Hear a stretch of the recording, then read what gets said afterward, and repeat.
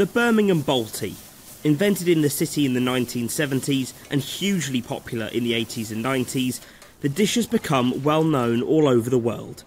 The 30 restaurants that served the curry then became famous for the triangle shape in which they were located, and the Balti Triangle was born. But despite the early boom, today only 4 of the original restaurants remain. One of those is Shabab's, which prides itself on being the home of the Birmingham Balti.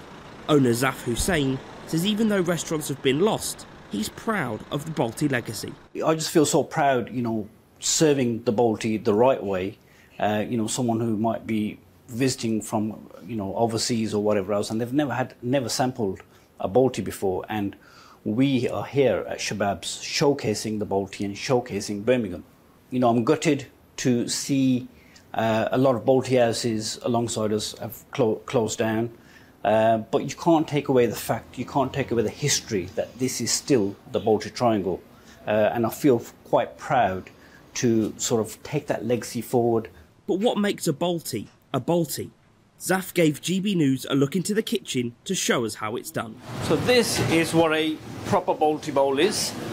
Thin pressed carbon steel, actually manufactured in Birmingham as well. So, turn the heat up, bit of veg oil, in goes some onions, green pepper, tomato, and a chilli for good luck.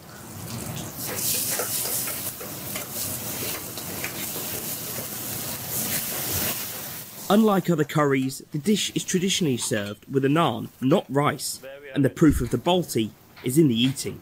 Well, it's certainly passed the taste test, but what is the future of the Balti?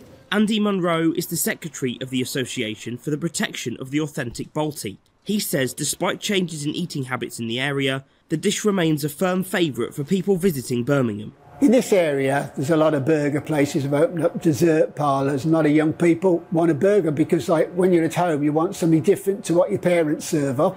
But as I wanted something different to the lamb chops and boiled potatoes my parents served up, hence my love for curries. The Balti Triangle, I think, was in the Rough Guide's top 40 things to do before you die.